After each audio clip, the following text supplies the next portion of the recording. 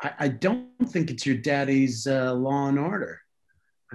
So hopefully, and that was kind of our marching order. Like it's. I think your daddy will love it. But everyone's coming. Yeah.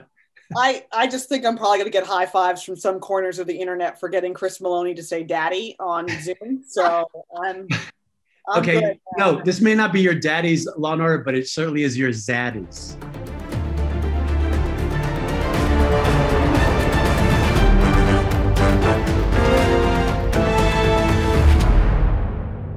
Hi, Chris. Hi, Kate.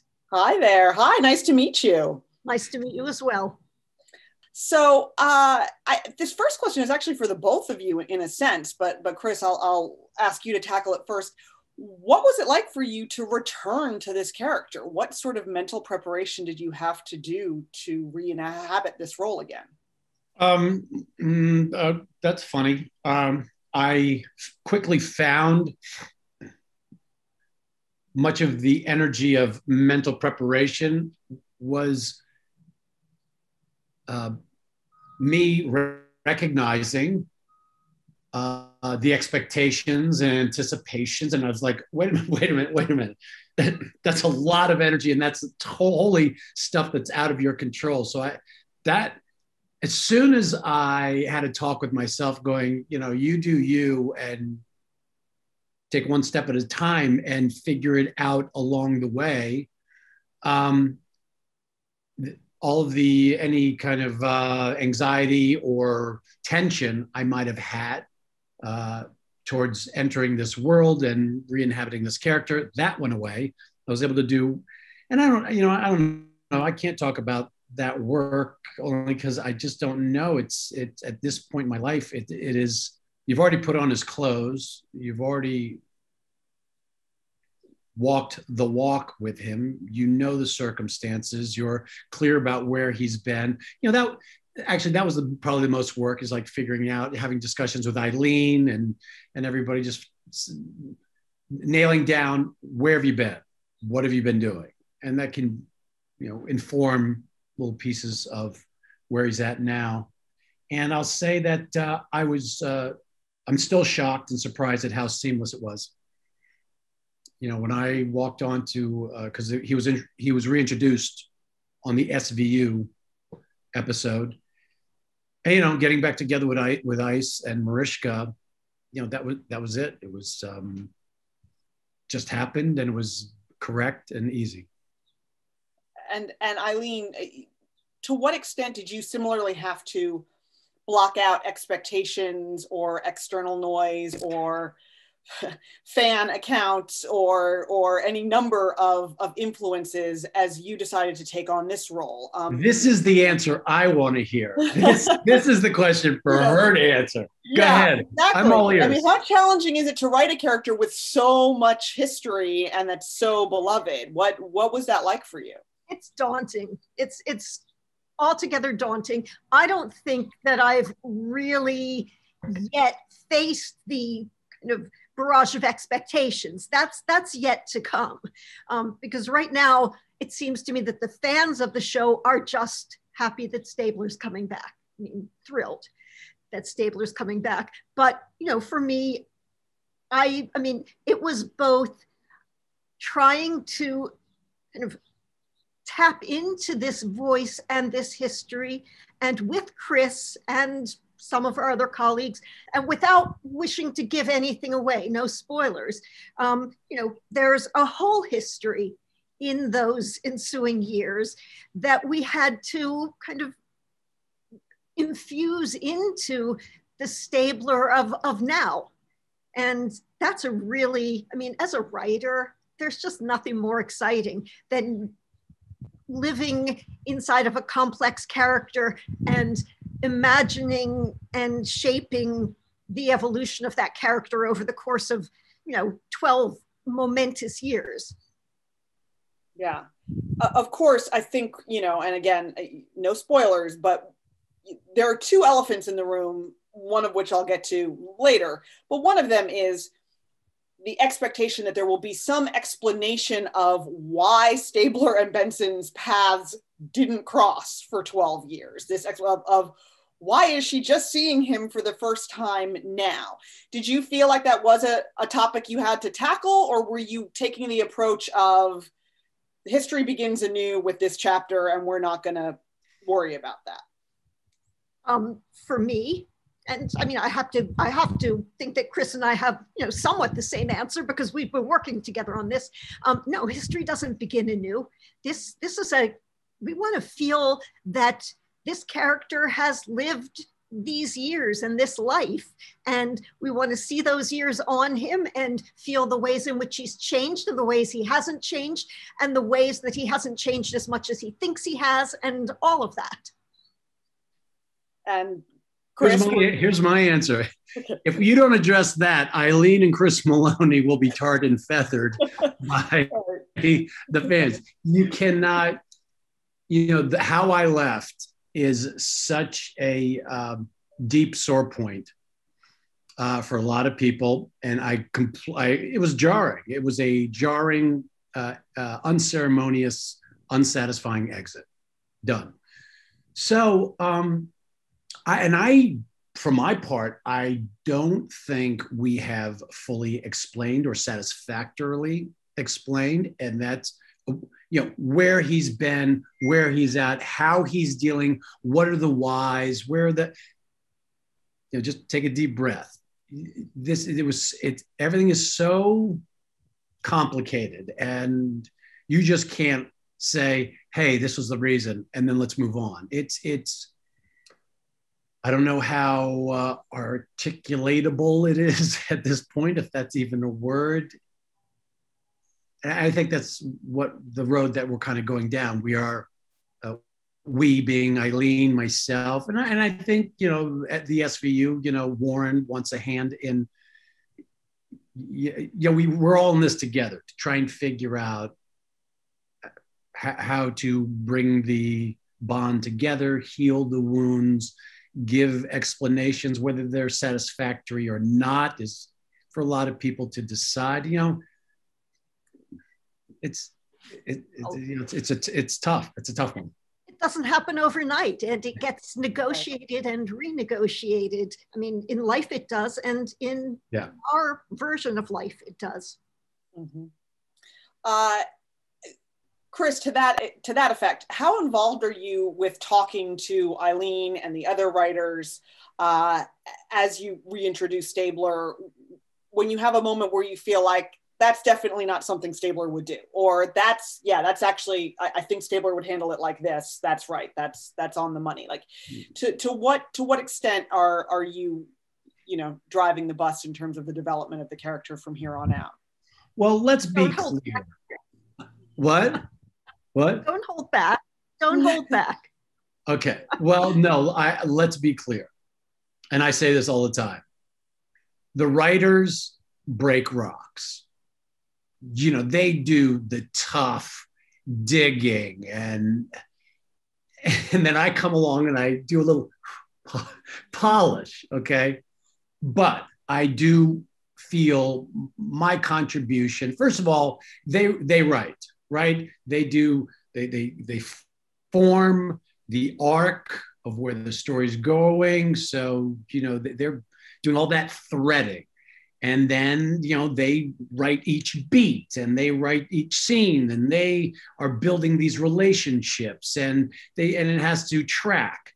And I'm there, and I have a very unique position because I'm the only guy going, I was this guy for 12 years. So I know what he would and wouldn't do. I know just false notes, and I know false attitudes, or I go, that's not coming out of he doesn't even know that word, or and it's just small stuff like that. But, words matter. And really, to me, I mean, a word, I love words, and a words matter. And so anyway, that's kind of my contribution. I will punch up dialogue that I just think that's kind of where the relationship vis-a-vis me and my family kind of rests and lays. Me vis-a-vis Benson. And I'll say this, they could not be more gracious. And I feel as though I am an integral part of the process when it comes to that aspect of the storytelling, right? They don't get bogged down in words. They just come back with, as long as the tone or the intent of this scene remains, as we intended it, we're good to go. Is that fair? Yeah, absolutely. I will affirm that and say that even there, Chris was probably holding back a little bit in that his contribution is enormous. And yes, of course, he knows Stabler better than anybody, but he also knows these stories and how to tell them. And he's an invaluable creative partner in that way. Thanks. One thing that interests me as a sort of minor expert now on the Law and Order universe, from what I've been told, it seems as though organized crime is going to tweak the format somewhat from the traditional Law and Order procedural method. And, you know, in the arc of Law and Order spinoffs, you know, there's been a lot of success when the show has stuck to that procedural format, and it's been riskier when something like a trial by jury or what have you has attempted to find its footing when it's gone down a different path. You know, can you, Ilene especially, I think, but also Chris, in terms of how you're approaching it, how are you guys handling the different format of this show from the traditional Law and Order layout? And, you know, how does longer story arcs, how does that play into it? And what does the concept of organized crime really mean as opposed to dealing with special victims? Sorry, my keyboard is doing something. So your premise is correct. We're telling longer arc stories, somewhat more serialized. I think, you know, we're doing that with a view to still being true to the Law and Order kind of franchise and canon. And in our show, there will always be an episodic story. I mean, each episode will stand on its own and be satisfying on its own merits. And our stories, I mean, the long arc crime story that we tell will encompass a season. In our first season, there is a story, but also I guess, I don't know, I don't want to say we're going deeper into character, because I think that Law and Order has always been a very character-driven show, but we're really following character story and considering it to be on the same level of importance as the procedural elements to the story. So we're getting into stuff in a way that might be new to the franchise or might just move the franchise in a direction. Chris, when you heard it was going to be centered on organized crime and that world, were you excited about that? What were your thoughts of, okay, so not special victims, which is understandable because that already exists. What did you think about this pivot? Well, I was very satisfied about my knowledge of this area, which is to say, when I signed on for SVU, I went, how the hell is this going to go anywhere? What is it going to be? It's, you know, how many sex crimes can you come up with? Well, you know, 24 years later, whatever it is, there you go. There's your answer, Chris. 24 years worth at least. Yeah. So, you know, he said organized crime. I went, sure. And what do I know? Which is the truth and the truth of the matter. You know, so that was it. I mean, I'm like, sure, why not? I did think, though, that Elliot, like a seasoned kind of gruff, or, you know, he's you know, he is a warrior. I thought he was kind of perfect for that because, you know, you think of organized crime, that's kind of almost like, you know, an old world trait, you know, a la the Giuliani era, you know, of New York. And that's, you know, it's kind of a throwback. It's kind of kind of cool. And also, I think not a lot of people equate, oh, organized crime, yeah, that's where all the guys, organized crime is far different. It's not your dad's organized crime, simply because organized crime operates under different rules and in different ways than the days of old. Well, and in a world that's ever more global, organized crime is a global proposition.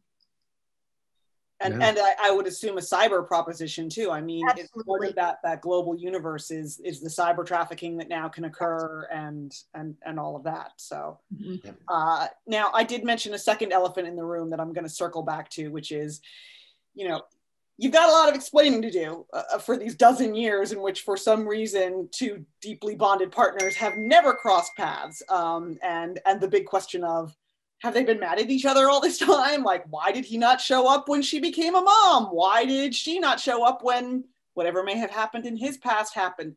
But again, given my minor degree in law and order history, there is, of course, also the fan pressure for a romance, for some long-awaited romance. The YouTube compilations of literally every time they have ever held each other's glance for longer than 3 seconds.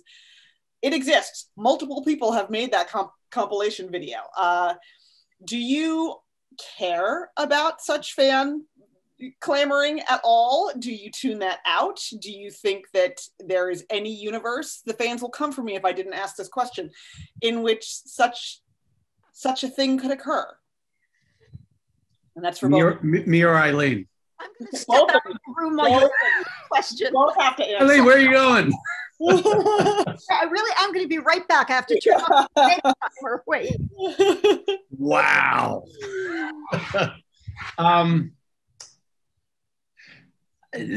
First of all, that's great. It's great. It's great, and it's fun. And obviously, we recognized it when we were together on SVU, and we would, kind of toy. I mean, you've seen the outtakes on YouTube. I've been in the photo studio with the two of you. I know. Well, there you go. We're always, kind of toying with that, leaning into that, teasing with that, whatever. So, but as far as it happening, I think it's a lot. I think that falls under the category of you got a lot of splaining to do, which is, I think we're going to bumble, as I think most human beings do, through complicated areas or, difficult terrain, emotional terrain. What are the answers? Really, there are no answers right now. And I think that's the art and the beauty of what we do. The writers get together and they create these connections or these circumstances, and the actors get to, play them out. So, I'm excited. I think there's a world of possibility. I'm excited too, and I'm also just girding myself for the onslaught, no matter what story we wind up telling. I know that there are some folks that are going to want the other story, and we'll see. But Warren tricked me into getting into one of those internet conversations. He threw to me when somebody asked about it, and I didn't know what I was stepping into. Well, it's hard to go up against those folks too, because they're sometimes, and this is why I say I have a minor degree, they'll be equipped with like, no, in season 4, he walked into a room and he was playing her pimp. And then when she looked at him, there was a thing that had, it's just like, oh, okay, I can't argue with that. I can't even begin to argue with, you clearly know more than I do. So, well, I won't try to trip you up there, but one of the other questions I do have is that, in 2021, I think, especially after just this past year, to launch any police procedural or any police drama in which your central character is a white male police officer is a daunting and heady task, particularly a white male police officer who has a history of being short-tempered at times, or at the very least reactionary in nature. How did you approach those challenges, and how did it inform the way you wanted to tell your stories moving forward? We've talked about it a great deal. Mm-hmm. And I think, we start with the premise that Elliot Stabler has been alive all of these years, and he knows the changes and has undoubtedly participated in them in one way or another. How he's participated in them, where he emerges in this conversation, is an exciting choice for us, a choice that we've made and that we'll talk about. But as I alluded to earlier, he's changed, but maybe not as much as he thinks he's changed. I also must say, and I think Ilene will agree, that, the whole Wolf organization, they're, there's a reason they say rip from the headlines, which is to say that they are not blind. They watch what's happening. They understand the circumstances, and if anything, they leaned into it. It's, you bring Stabler back into this new environment, and that's a challenge. There is a challenge right there, and there is a story to be told there, and we all understand the challenge that's been presented to us. I think we all believe that it's a story worth telling, and it's a space worth investigating. And, depends on how you feel about Stabler, I guess, because he's going to be this central character bringing people this thing, the older white male cop, or white cop of a certain age. Mm-hmm. And, be on his journey with him as he navigates the new norm.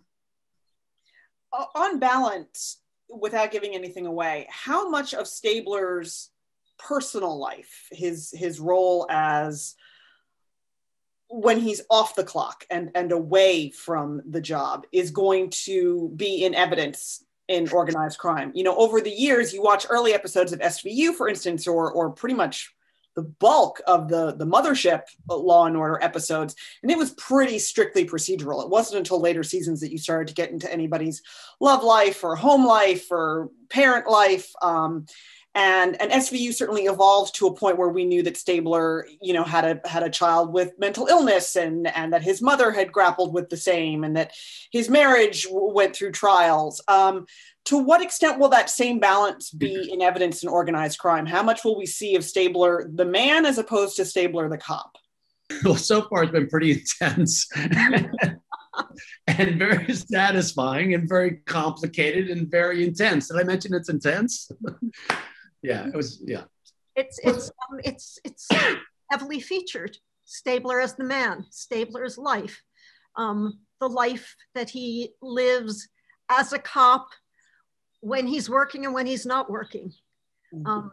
And I would venture to say that it's probably a significant part of the reason why I was invited to take part in this project. And that was a gift to me, but it's what I do.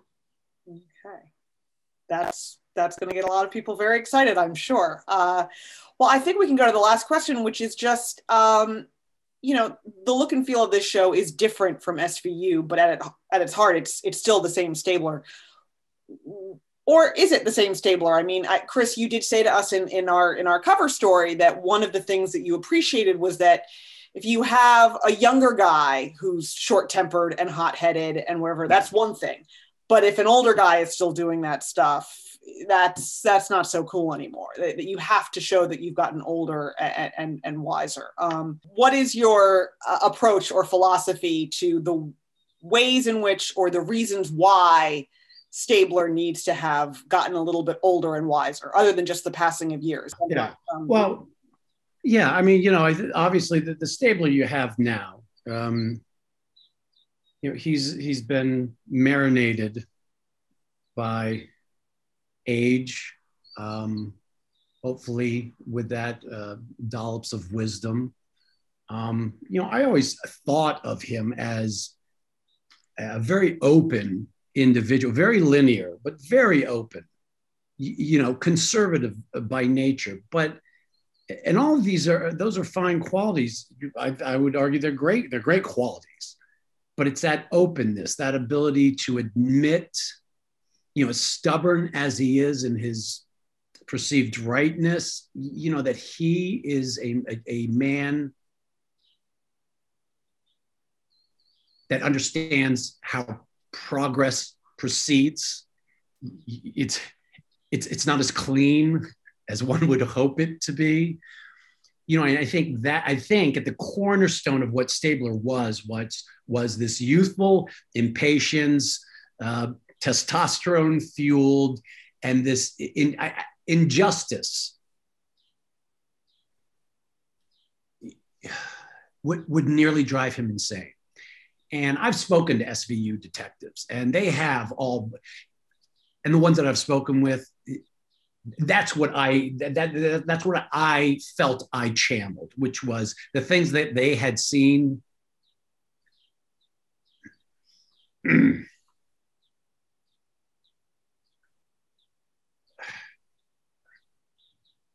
I'm thinking of one in particular. It's very difficult, and it changes you. And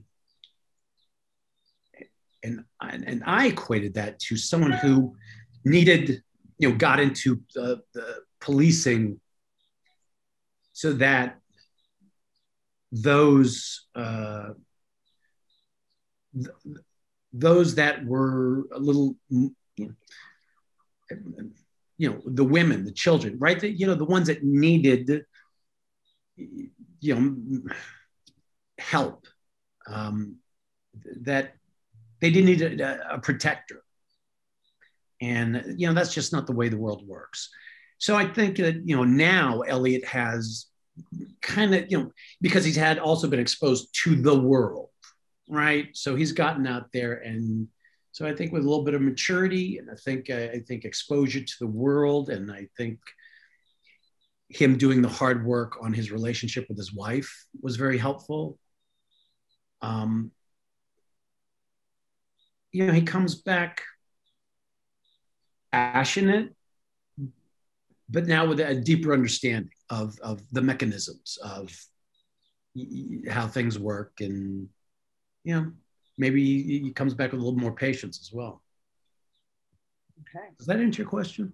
Yes, it does. It does. Thank you. By the thought. The last question is for both of you guys, which is just an open-ended. What do you want fans to know about the show? What do you want them to know most importantly as April 1st approaches? I want them to know that it's going to be a wild ride, that they're going to go, well, they're going to be back with someone they love, and we're going to go places that they've never been with him. That's pretty promising. Chris, how about you? I think it'll be a satisfying emotional ride. I think that a lot of potential journeys and questions are left, me, my family, Benson, that those stories will bear fruit later down the road. That these first 8 episodes, Ilene has spun quite a yarn, and it's going to be a very satisfying story to follow. And I don't think it's your daddy's Law and Order. So hopefully, and that was kind of our marching order. Like I think your daddy will love it. But everyone's coming. Yeah. I just think I'm probably going to get high fives from some corners of the internet for getting Chris Meloni to say daddy on Zoom. So I'm okay. No, this may not be your daddy's Law and Order, but it certainly is your zaddy's. Oh yeah, it is. It is your daddy's okay. Law and Order. Excellent. I'm beloved now by a whole section of the internet.